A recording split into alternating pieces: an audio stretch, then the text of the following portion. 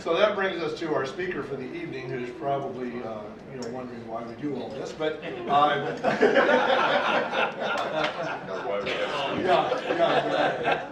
so Dr. Garry Hare has been here before as a speaker when he was CEO of KMOS right in the early years of the 2000s, and we heard him speak at that point about the future plans for Amiga. And so at this point, a little bit of information that I have on him is he has a distinguished history in media strategy and innovation, along with a short time as the CEO of Amiga Inc. And we, without further ado, like to welcome Garry to the podium to share his thoughts with us.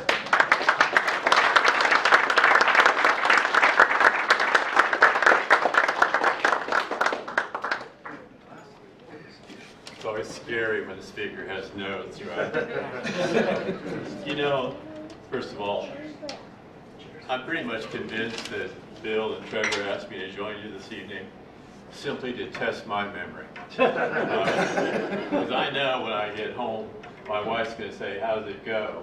And when I walked in this afternoon, 4 of you came up to me and said, "Oh, I remember we were here last time."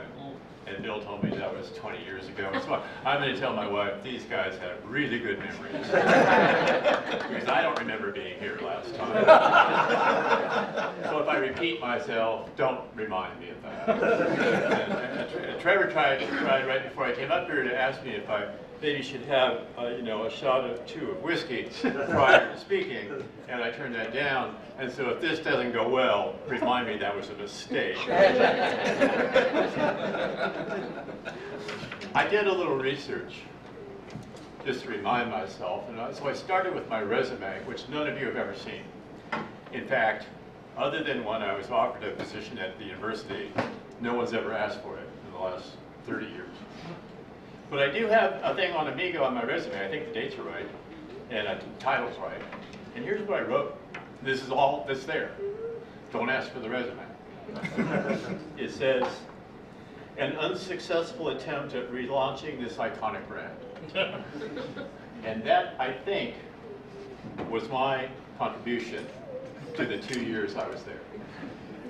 Now, other stuff happened, and I'll tell you about some of that stuff, but in reality, it was an unsuccessful attempt. So what was the attempt? Why did I start it? Was it a good idea? All that kind of stuff. I was asked to come to a university about 15 years ago. I retired, sort of, 2 years ago. And they were starting a new doctoral program in media psychology. So it gave me an opportunity to be whimsical. You go, you want to mess around with VR, you can do whatever you want to do. It was a pretty cool job. The media psychology program was relatively small, the largest doctoral programs go. This university had one of the largest clinical psychology programs in the country, one of the largest in the world. And I still hear from students from that clinical program, one just as recently as 7 weeks ago. She wrote me a note and said, "I'm $240,000 in debt. And the best job I was qualified for was with a VA hospital in West Virginia, making $54,000 a year. Do you have any idea what I could do? What should I do?" And I said, well, first of all, move out of West Virginia. But second of all, it's pretty tough to have a corporate job that pays you less than 6 figures, particularly if you're in California, New York, parts of Texas. And this corporate job thing I think is interesting. And I look back on my life, I've worked with most of the large tech companies, I think, at one time or another. And there are 2 that I really, really liked, and I do not hesitate to say that these were good, honest, innovative companies, and you could trust what they said. One of them was Philips, and some of you know I was CEO of Philips Media in Europe for a while. I was the founding CEO. They gave me a card table and a telephone on the top floor of a building in London and said, "Go build this company, would you?" And I sat around there and ordered biscuits, and tea for a couple of days. And then I looked at my telephone and thought, maybe I should call somebody. And I called everyone I knew. And to make a long story short, over the next 15 months, we had design studios in 8 countries and distribution in 11. But I knew at Philips that if I went to the CEO and said, I need this or I need that, I would get it. And the other one was Intel. When Intel started their division that was designed to make new content for new platforms, they went out and they would say, they would look at something you did and said, we like what you did, could you do something that's kind of like that, but in this category?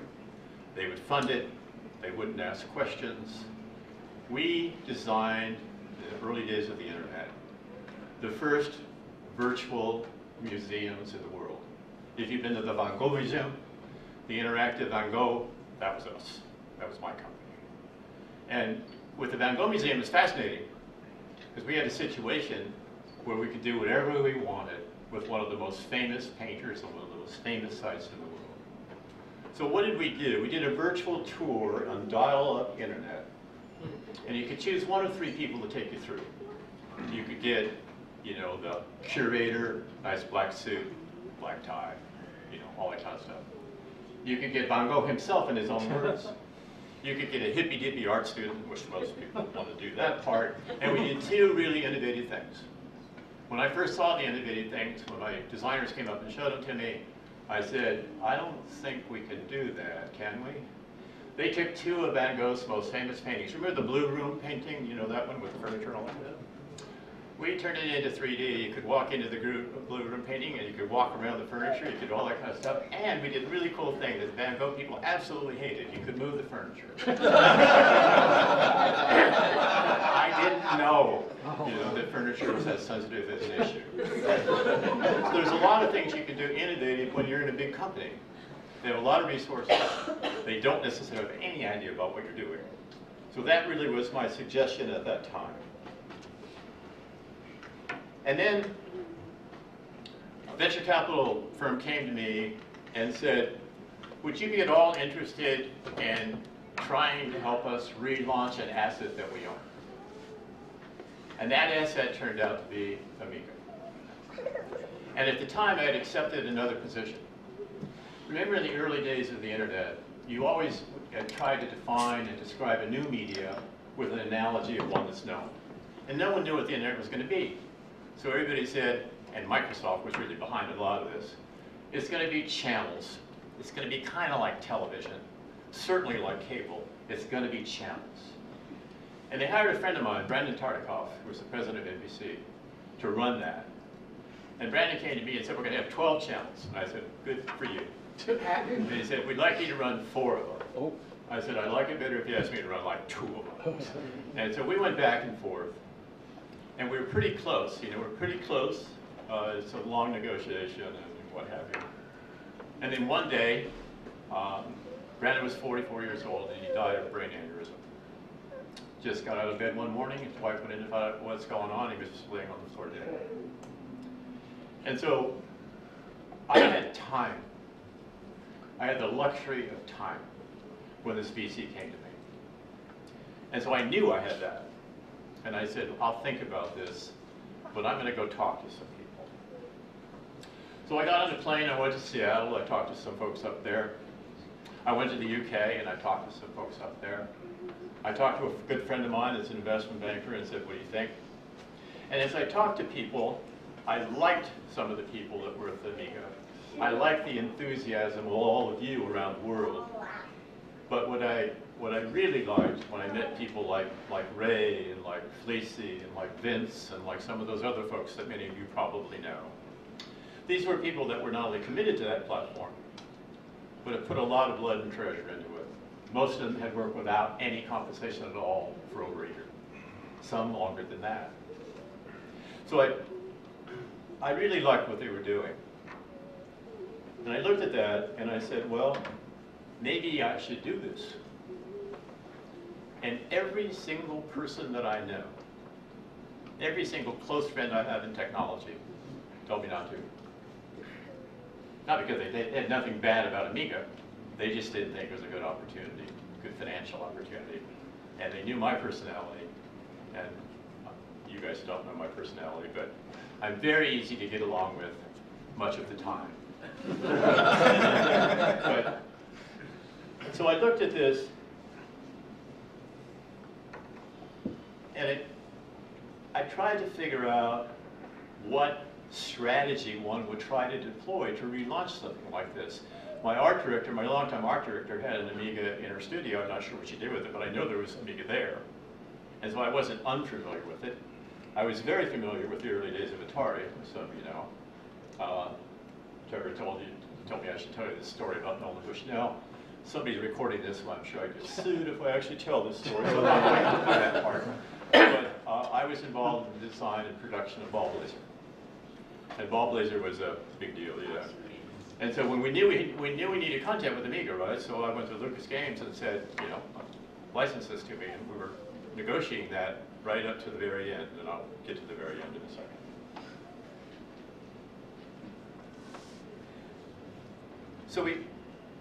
So my role that I negotiated was, I will hire the people, I will help create the products, we will set up distribution, but I will not raise money. You're the venture capital company, and I've got an idea of how much money we need to get through the first 2 years. And so if this amount of money is on hand, then count me in. So I took about 3 months, closer to 4, to finally make this decision. And finally, I joined. I think I had joined just briefly when I was here last time. I don't think I've been around for very long. And as it turns out, there wasn't any money. There wasn't $1 million or $3 million or $5 million. There wasn't $1. There was no money. No money. I talked to a good friend of mine, who's a business development guy, and I said, Ron, will you join me if I have to raise money to do this? And he said, well, let's go talk to some people. So because of Fleecy and people like that, the strategy initially was that we were going to be in the hardware business, a business that I know nothing about. But it seemed to make sense. I know a lot of you felt we should have been. We used to be. So relaunch what we used to be. I talked to Greg, another guy that worked with me at the time. About 2 weeks ago, I ran into him and I said, I gotta go talk to this Amiga thing. And so like, how many VCs and investment banks and strategic people did we talk to? And he said, I think it was 36. 36. And for the most part, people would look at us, they knew the Commodore story, they knew what was happening in the hardware market, they knew the hardware market was big guys, the Sonys, the Mashustas, the Microsofts of the world, and they just went, number one, you can't relaunch hardware for $5 million, and number two, we're not interested. But now you got a problem. So I asked the company for a stock ledger. I said, well, if we're going to try and raise money, we've got to make sure that it's clean, right? So all a stock ledger is a list of how many people own stock, what their name is, and how many shares. Sometimes what they paid for. That's all it is. So I got the stock ledger. It's pretty simple. It's pretty straightforward. But I noticed a curious thing on the stock ledger. One of the people on there, seemingly an individual investor, owned a large number of preferred shares. I don't know how many of you have tried to raise money, but no investor is going to come in and put money in if somebody's got preferred shares, putting them in first place in case you go bankrupt or merge or have a reverse split or anything like that. So I flew to Europe and I met with this person. And it was supposed to be a short dinner. It's a nice little place in Germany. We ate early, and we were still there at 3 o'clock in the morning. And finally, I kind of convinced him that we had two choices. All of the money he had put in was gone, or he converts and maybe I could figure out some way to get some of his money back. And he agreed with some conditions. So I took that back to New York and I said, here's the agreement, here's the conditions, you guys are supposed to be responsible for this, I'm not responsible for money, see you around, I'm going back to San Francisco. And then I was told, it's done, well, not immediately, within about 90 days. Don't worry about it, taken care of.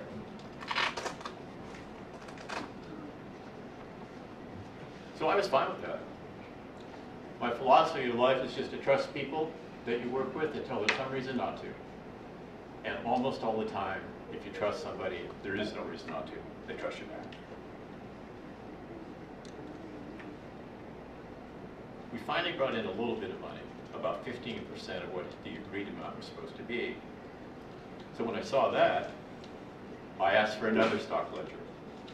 What's the change? And it was a really weird thing. I don't remember the exact amount was paid per share. It's over $2, let's say $2.50 a share. And now we've got listed some Amiga employees, people who have been around a long time. They're advocates, they're dedicated, they're enthusiasts, they're just like you guys, except they've been working without, hopefully you get paid for what you do. They've been working without compensation for a long, long time. And the employees, founder stock, you know, I don't have any founder stock. The last time I had founder stock, the price was 1/10 of a thousandth of a cent per share. I think I had 1.5 million shares in stock, and I had to give $138 to pay for that. It turned out to be not worth the entire $138, but that's an entire The employee's founder stock was priced at the same price as the investor that was brought in. The same price as the investor that was brought in. They used their employees to increase the valuation of their company. I've never heard anything like this. I've heard a lot of bad stuff. I've never heard anything like this. And I said, that's the first thing I plan to fix. And it did.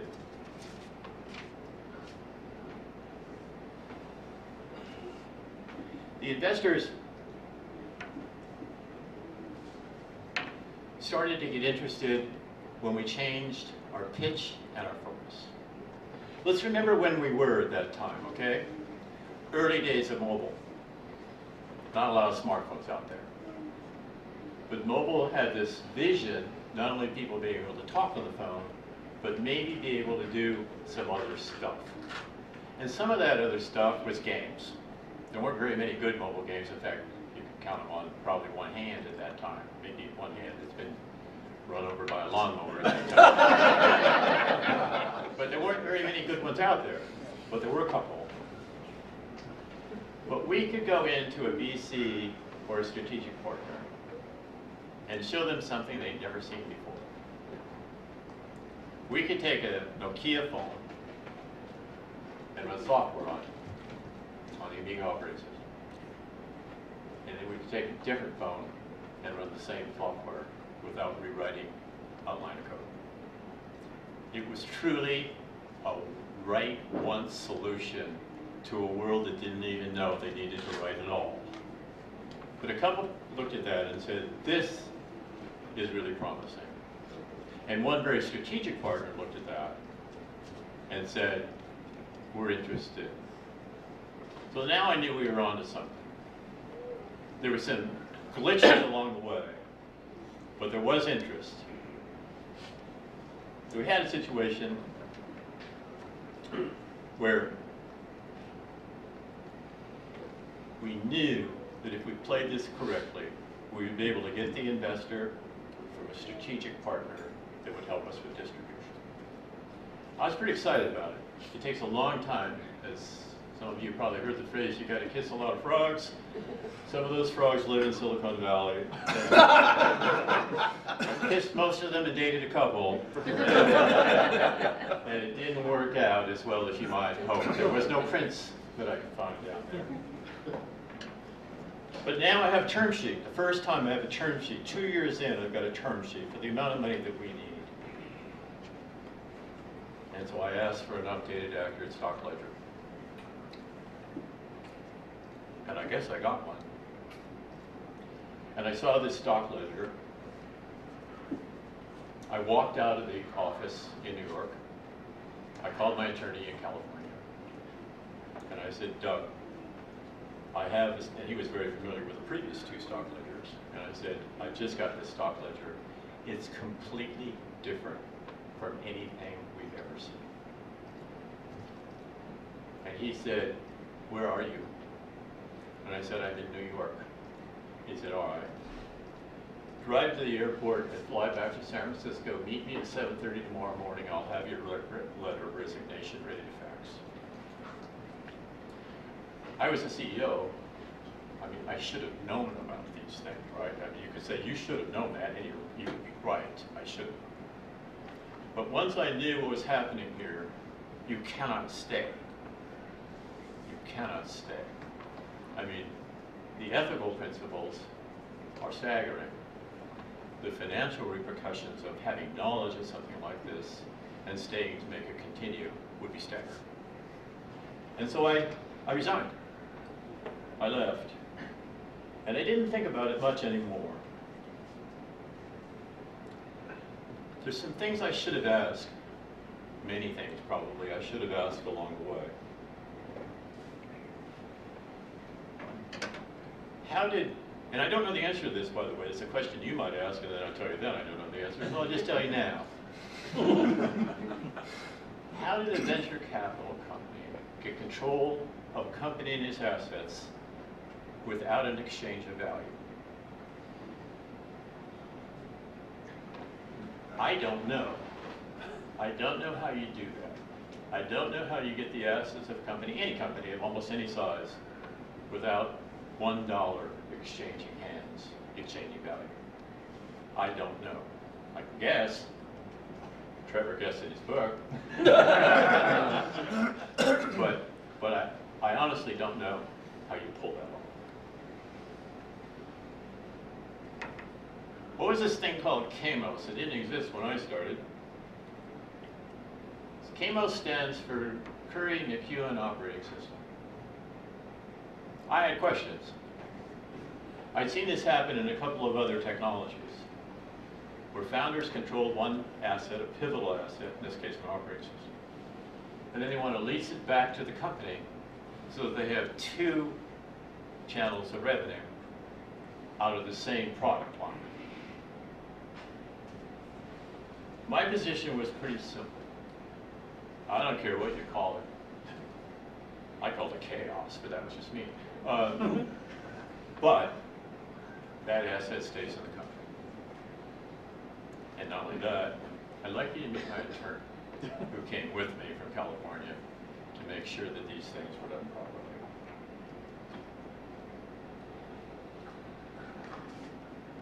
And then finally, how did some of the existing investors, get shares? Now, I can't tell you this is specifically what happens, but this is often what happens. Let's say you're a venture capital company, you've got 3 companies. One of them's pretty hot, one of them's kind of warm, one of them's neither. Let's say Amiga's the kind of warm. And you got some investors that come in and say, I'd like to buy 10,000 shares of the pretty hot. And you go, cool, we'll sell that to you if you buy 5,000 shares of the kind of warm. So all of a sudden you have an investor base that you didn't have before, that you never heard of before. And that's oftentimes what happens. And it's a situation that is very, very difficult for management to deal with. You don't know where your investor people are coming from. And particularly if you don't have investors and you're not a public company, you want to know that. You want to know that for sure. So looking back, what would I have done differently? I guess the simple answer was, I would have said no. Okay? And now that I know that I can't relaunch it anyway, it's very simple, I should have said no. But the other thing I think I would have probably done differently is that I would have focused only on strategic investors, strategic partners. The cost of distribution is so high these days, and even worse in those days because of all the currency kinds of stuff in the EU. You could lose, when I lived in London for a couple of years, one day just for fun, because I traveled daily, I put $100 in cash in this pocket. And I got on my plane in London and I flew where I was going. And then when you work for a big company and all you do is fly around, so there were days when I would have breakfast in Eindhoven, lunch outside of Paris, and then dinner in Spain. And that's not even an exaggeration. When you live in the UK, you have to prove that you were out of the country for 50 days plus 1 in order to get a tax return. I asked my assistant, would you go through and look at my calendar? If I've been out of the country 50 days plus one, and she came in a couple days later laughing, and she said, the good news is you were out of the country far more than that. The bad news is, over the last 15 months, nowhere in the world, including your own home, had you been for more than 4 days in a row. I didn't leave Phillips because I didn't like it. I left Phillips because of my wife's health, and I simply couldn't be on an airplane every day. But it was a situation where you looked at what was going on, and I should have known that it had to be strategic and not wasted over a year of my time talking to VCs. And you know, you talk to people that got out of Stanford Business School last Tuesday, and they would say things to you like, one guy, I remember this is a true story, we were at a meeting with Planner Perkins, and I knew the planner, and we've got these people, I got this young guy back here, and he said, I have 5 marketing questions. And I said, cool, what's the first one? And he asked me his first question. And I said, are all 5 of your questions from Jim Macon's introductory course on marketing at Stanford Business School? Are they all that 5? Because if so, I can just answer them all at the same time. And then I turned to Kleiner and I said, how long do I have to stay before I get the free lunch? Because you guys are not going to invest in this company. But you have to know how to spend your time, and I'll be honest with you, I didn't do a very good job of that for the first 6 or 8 months. I was focused all over the place. Anybody with a checkbook, I'd take a meeting with you. And that was probably not the best way to go. The second thing was, I should have doubled down on it. And what we did, we were talking to the usual suspects. We were talking to the Motorola's, we were talking to the Nokias, but we weren't talking to the new suspects. And we were out there banging the bushes for strategic partners at exactly the same moment that Apple was finishing the design on this iPhone. And I had done business with Apple. They saved my company accidentally. Remember when Apple, the technology companies, but particularly Apple, had evangelists? Yeah. Well, one of their evangelists came to my office one day. We had just had the #1 selling title in the world on some platform. Came to my office one day and said, we're launching a new computer, and we need a product to send with it that shows off what it can do. I said, what's the new computer? And they said, well, there's a little, I got one here, it's a little box thing. You know? It was the Apple II. And we need something cool. And he showed me what it could do, and I said, it doesn't do anything cool. And so they said, well, if you could just do something for it that's kind of cool, you know, we'll pay for it. I said, how many units can you sell? They said, well, there aren't any out there. And I said, okay, then what kind of unit guarantee are you going to give me? And they said, well, I'll tell you what, the marketing people want to bundle it with the computer, so there's something for people to do. So we did a golf game. We took their style guide and threw it away, like we always do with style guides. I don't let anybody who works for me read style guides. They deliver them, we throw them away. If they're really big, we recycle them. So Apple came in and they said, we'll pay for it. I forget what the production budget was. And we will guarantee 25,000 units at $12 a unit. And that will be guaranteed profit for you. And so we said, well, great. So we did. They were out selling Apple IIs. And so one day Apple called my attorney and they said, we have a problem. And Doug said, what's your problem? They said, the marketing people didn't get the memo only to ship 25,000 units. They shipped some more than that. And Doug said, how many more? They said, well, they shipped 86,000 units. And Doug said, and what's the problem? They said, well, we only had $12 a unit for 25,000 units, and so we don't quite know what to do about the rest. And Doug said, well, I have a little calculator here. Why don't we take 86,000 and multiply times 12?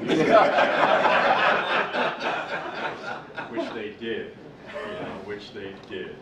And we were at a little company, we're on a milestone basis, and every day's a tough day, and all of a sudden you go, yay! That's the same, that's good for Apple. I gave them all the money back for iPhones over the years, however.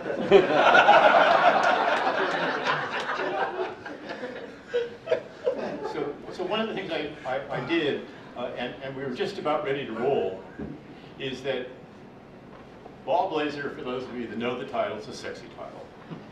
It was the #1 game on the Atari platform on whoever ranked stuff like that for a long, long time. Somebody told me it was the #1 game just 5 years ago, I don't know. And they just put it in the Tech Museum in San Jose, a bunch of other old Atari stuff.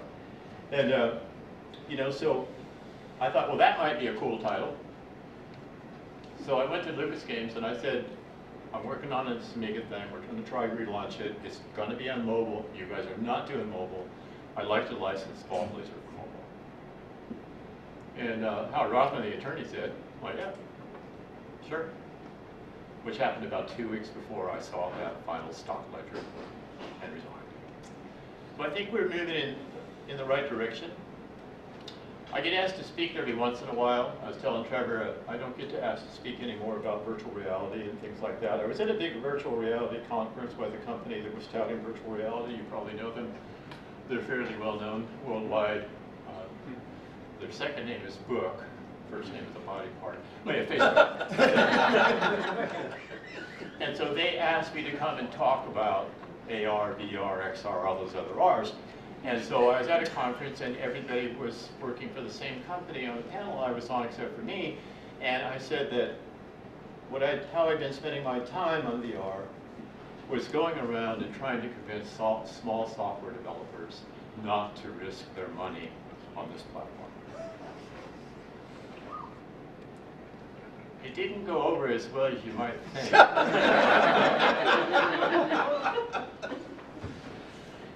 But people say all the time, this reminds me of that. Digital media reminds me of the early days of interactive media. And it's just not true. The early days of interactive media, the publisher took the risk. Almost always. You may not get your title published, but if you did, somebody else took the financial risk. I know, I was a publisher.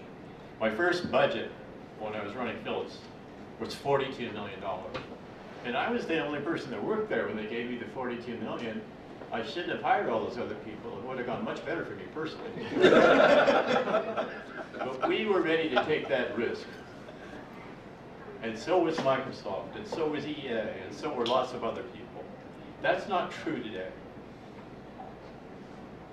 So at this little talk, I said, you know, one person said, how do I know?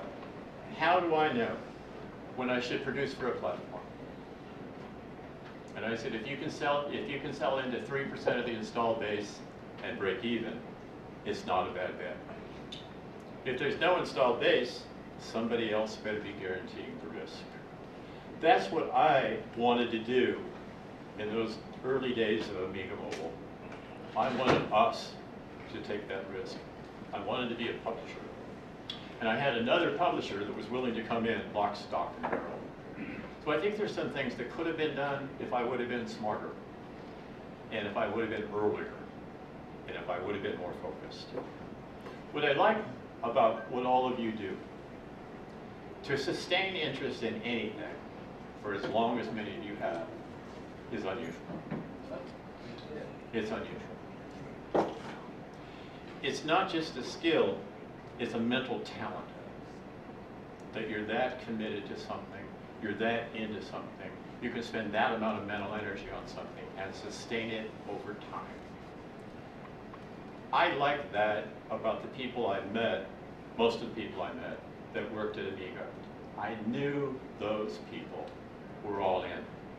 All I needed to do is get together the resources to support it, maybe a little bit of leadership, and hire a whole bunch of more people. It's not that hard. If you hire good people, you've got the resources to support them, you're clear about where you hope you're going, and you launch stuff on time. That, for me, is the software business. Not an easy business, but it's not rocket science. My son tells me, my son works for NASA, he's constantly telling me that nothing I've ever done is rocket science. And I keep telling him, these crappy little games pay your way through Stanford.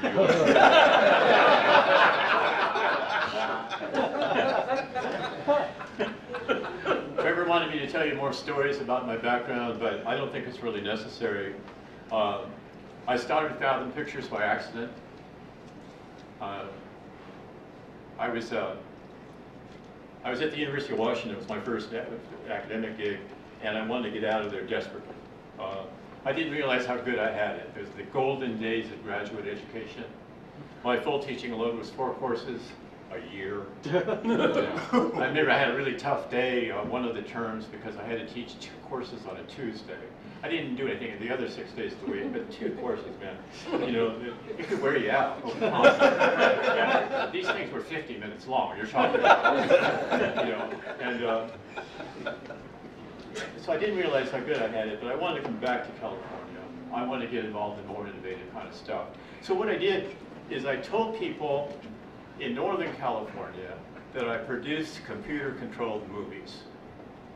And they all went, well, that's really cool. And then I told people in LA that I produced computer-controlled movies. Obviously, I have to live up near Silicon Valley where all the smart computer people are. And they all went, well, that's really great, you know, that's terrific. And no one believed me, no one had any idea what computer-controlled movies were, including me. And so it did not go as well as you had hoped. But one day, the president of Lucasfilm called and said, are you the guy that does the computer-controlled movies? I'm your guy. And he said, we started Lucas Games Group 18 months ago. And what they did is they hired all of the people at NYIT's technology program, moved all of those academics to Marin County. They were all in sound, and then they wondered why they didn't have a product after 2 years.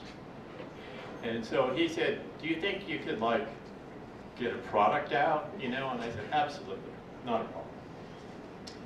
And what I learned is that with enough butcher paper and different color markers and enough time, and oftentimes some stimulants, you could design stuff. You know, you could design stuff. And so we did.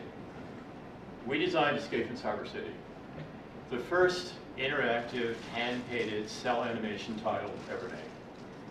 When we want every animation award on the planet, I'll tell you, if you want to get treated really well, do something that's animated, and then go to France.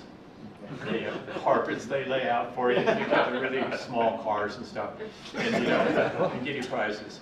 And you know, so that was a big deal, and we turned that into a coin-op game. It was the first Laserdisc game ever made. And so we decided to test it at the bar that was down below our office.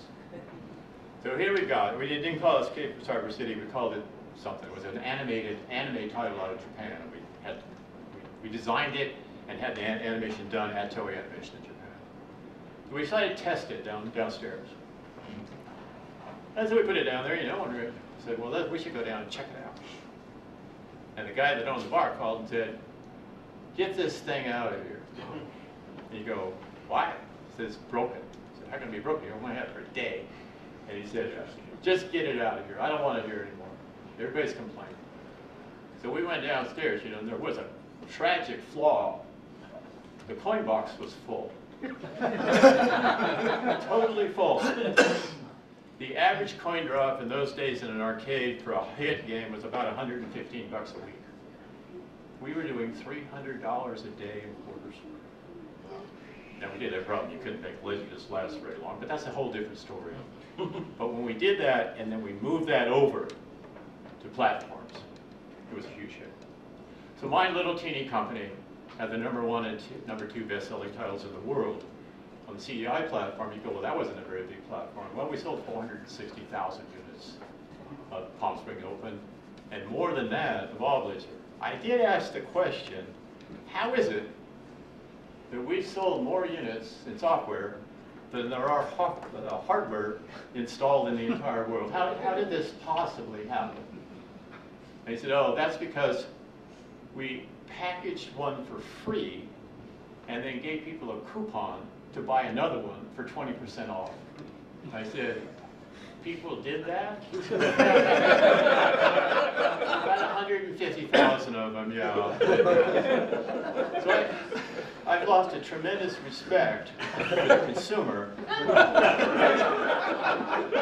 I think it provides an opportunity for a lot of us. What am I doing now? A couple of people asked that. I'm doing two things really. I got involved in environmental technology about 6 years ago, and we were very involved. Those of you who live in California, there's a proposal, not a proposal now, it's becoming a real thing, of putting solar panels over the California aqueduct. If you do that, and we're doing it now, there's a demonstration project down in Tulare County, what it would do is if we put solar panels over the 340 miles, the flatter part of the aqueduct, you generate about 40 to 45% of the total electricity demand of the entire state of California 5 years out. You save between 60 and 80 billion gallons of water a year because of the fact that it's covered and there's no evaporation. You decrease the temperature of the water by 2.5 to 3 degrees, cutting down allergy and decreasing maintenance costs by $50 million. And there are no land use issues. The land's already being used as a canal. You don't have to go out and do this and do that. So we were very involved in that. We're very happy that it's happening now. And if you're interested afterwards, and after Trevor and I had a chance to drink the whiskey, I'll tell you the story. And then I turned my attention more recently to air-to-water technologies. A friend of mine's brother is the head of Navajo Nation. I don't know how many of you ever spent any time in Navajo land, Hopi land. So aside from, trying to kill all the indigenous people, kill their food sources and stuff like that, when we realized we couldn't kill all of them, we said, well, we'll just go get some land. It'll take a little while because we have to figure out where the absolute worst land in the entire United States is. And once we determine that, that's where we'll put you. And that's what Navajo Nation looks like. And they have no water. None. The water that they have in these little teeny communities is brought in by truck. So we started researching 15 months ago air-to-water technologies. We come up with about 13 or 14. There's one that's extraordinary. And if you have a little time this evening or tomorrow or whatever, and you want to look at something that's absolutely amazing, look at Source, S-O-U-R-C-E, source.co. And you will see all of their technologies. You will see all of the installations they're doing around the world. So here's how it works. It looks kind of like a solar panel, heavier, thicker. And if you live in an area with 15% humidity, it will generate about 2.5 gallons of water a day. But they just released their new panel called the R3, which is 30% more efficient than the R2 was. So I ran a graph. I went back 20 years. I went back to 1 week after I was here last time. I went back 20 years, and I said, where has solar gone in terms of efficiency over the last 20 years? And I ran that graph. Then I ran the first 3 years of Source. And if they stay on the same trajectory, 10 years, 15 years from now, your kids, mine, are going to be drinking water that they pull out of the air. And they're going to be drinking it at a very low cost. And what I'm excited about this is the first thing I've done in my life, I think, where I might be able to save a life. Maybe a couple. So it's a good way to spend my time. And there's another thing that I've got in the back of my mind. I've tried it 3 different times. I cannot make this happen. I love games, but they're very, very, very specific.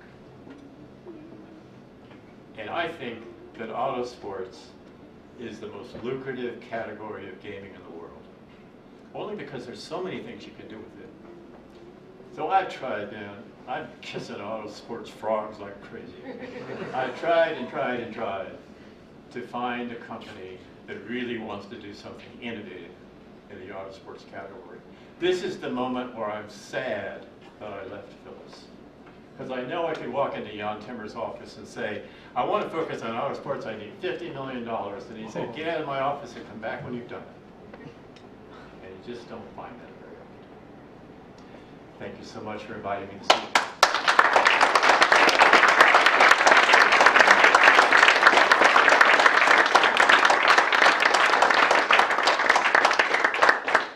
Questions or comments? I'll be very honest, if I don't know the answer to something, I'll freely tell you. Any questions or comments or anything like that? I've got a microphone as well. So do I. I don't want you walking through this maze. Oh, okay. So, Anybody? Wonderful speech. Great. Well, once again, thank you guys, and keep doing what you do. Yeah, one question. Yeah. Come on, Trevor. Yes. You know the drill. One question. First of all, thank you for contributing to the book. You provide a lot of really useful information, information I've never heard before, and I think most people in this room have not heard before. I think you said in the book that, and you freely admitted that it was a failure at Amiga. But On my part, yes. Yeah, well, but you really enjoyed the experience of the community. And I think you said that it reminded you of a community that supports veteran cars or whatever. I'm sorry, say it again? I think you Classic said cars. classic cars. Yeah. Yeah, well, everybody has a weakness. And mine is buying, restoring, and crashing classic Porsches. Buying is expensive, restoring is more so, crashing really runs your bank account. So I'll tell you, are we recording all this? We can stop. I'm going to deny this story if it comes out. So we're racing Porsches at Laguna Seca. We had track times and all that kind of stuff. And this friend of mine mine was just a nice older one that was kind of nice. It wasn't tricked out or anything, it was just a car, And a friend of mine had one totally tricked out, expensive as could be. And he would say things when you do time trial, and say, how do you go 1 second faster this time on the track than you did last time? He said, oh, that's about $5,000. So you put $5,000 in new stuff in your car, you can gain about a second. How many seconds did you gain? He said, I don't know, 10 or 12. I'm going, holy smoke. So we're racing, and they had the pit there. When you're just out there, you never stop at the pit. He pulled into the pit, and the pit has a safety curb. They all do. And the safety curb is to keep you from going out of the pit and running into somebody who's coming down the track. He hit the safety curb in the middle of a 911R. Turbo car, and rolled the underside of that car as if you're opening a can of tuna. We felt that it's possible that Farmers Insurance wasn't going to cover this.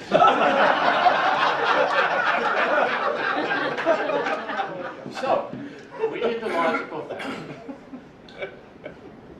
We got a flatbed truck and a lift. And we drove outside about 20 miles, and we found a place on the roadway that had one of those curb things they set up. And so we drove one of the other cars toward this curb and hit the brakes, so we had a lot of skid marks, and laid this sucker right over there. And other than the deductible, the insurance company covered it, and everybody was happy. So there's more than one way. And then a technology cult and a car cult are pretty darn similar. You guys spend money in silly ways. I know. So that you can make your machine go 1 second faster. I had the same addiction.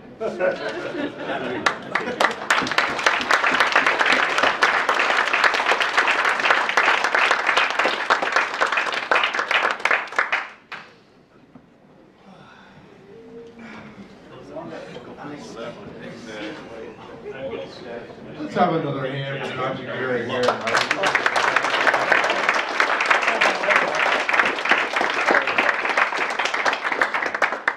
Anything else I could say would be totally anticlimactic, so I'll try to avoid that. Thank you, Garry, and thank you for all of you who have come this evening. I understand it is the usual after party, whatever that is and wherever it is. I've heard about it, but I have no details. So you'll have to figure out that on your own. I'm sure you're capable. So thank you for coming to the banquet. We hope to see you all tomorrow morning for the rest of the show. And thank you very much for coming. But hold on, we have a party gift for everyone. Everyone gets to pick up a chair and take it outside and leave it with the rest of the chairs outside. No, seriously, we need a little help because we got to convert this back into the show floor. So we'll do that with the other festivities. Yes. Alcohols and whatnot. Lubricated by the festivities.